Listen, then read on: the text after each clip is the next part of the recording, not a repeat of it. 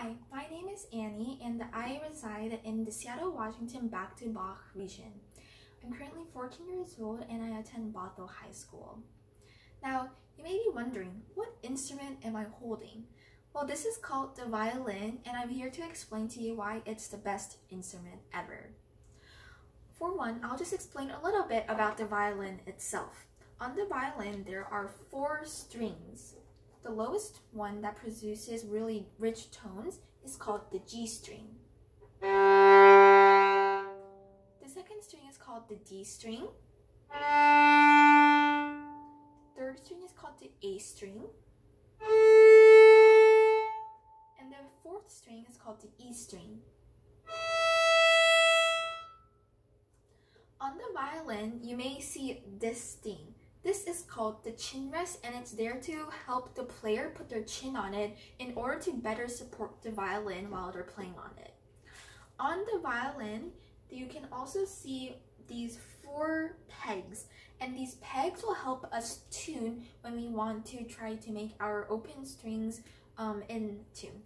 And you can see here I have another kind of interesting thing, and this is called a fine tuner. And on full-size violins such as mine, they're generally just there to help you tune the E string.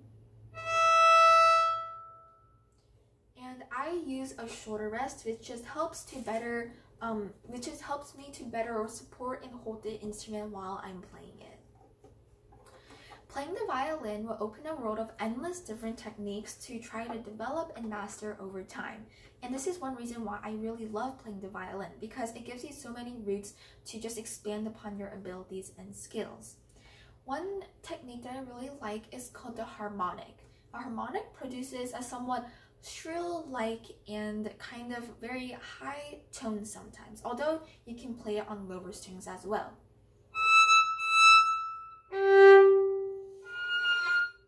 Those are all different examples of harmonics, and I'll just play a little bit of a piece that involves the use of harmonics. You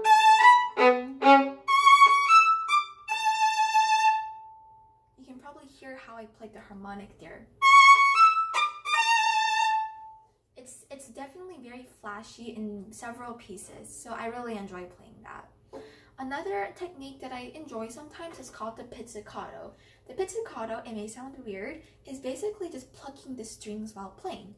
I'll play a little bit from Prokofiev's First Violin Concerto that has a few bars measures with pizzicato in them.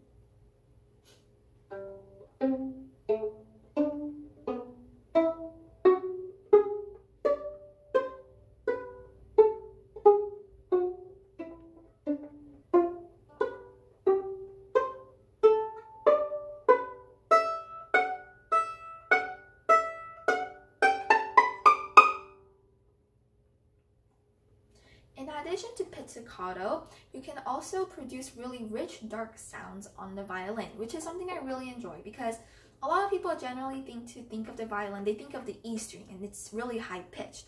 But on the violin, you can definitely produce lower sounds.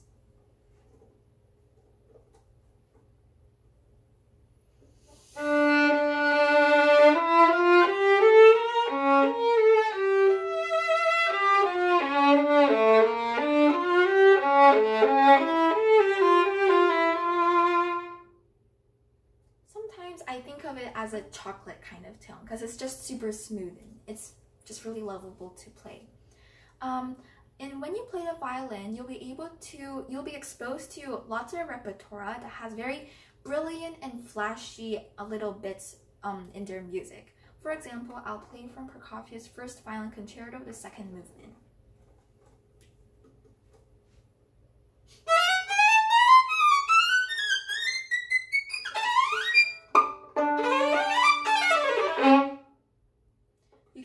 It just went super quick, really fast, and I was able to use not only pizzicato but also left-hand pizzicato and the harmonic. So it involves basically all of the really flashy techniques that I really enjoy playing. One of my favorite things about playing the violin, in addition to just the overall violin itself and also the techniques involved, is having the opportunity to play and in orchestras and chamber ensemble groups. In orchestras, you're able to collaborate with a variety of different players who play different instruments, and it makes you develop the ability to better collaborate with others, and also you can develop the skill set to better listen to other voices that are part of like the music. And also, if you're part of the violin section, you will be able to have the opportunity to play as concertmaster if you're able to. And speaking from experience, I loved being able to play as concertmaster. It's definitely a pretty hefty role because you have a lot of responsibility on yourself, but being able to lead the orchestra is definitely a privilege. So you'll definitely enjoy that if you play the violin. I'll just play a little bit from Brahms Symphony No. 4.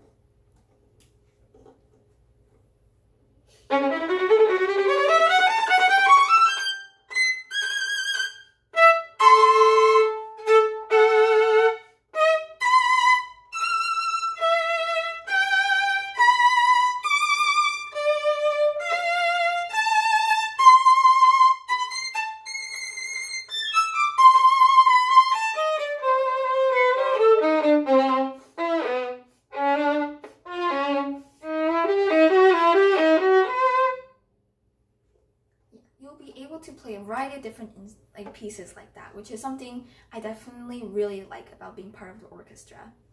Overall, I'm so happy to be able to play the violin, and I'm glad I started when I was a little bit younger. And it's something that I really enjoyed just practicing every day. And although it can get very tedious, I just think about how it's worth it to be able to play with others and also compete in different competitions, which is definitely a rewarding experience. Thank you for your time, and I hope this video helped to expose you to more about the violin and encourage you to pick it up if you haven't. In addition, I hope you can join the Back to Bach movement if you haven't already done so, and also follow us on social media. Thank you and bye.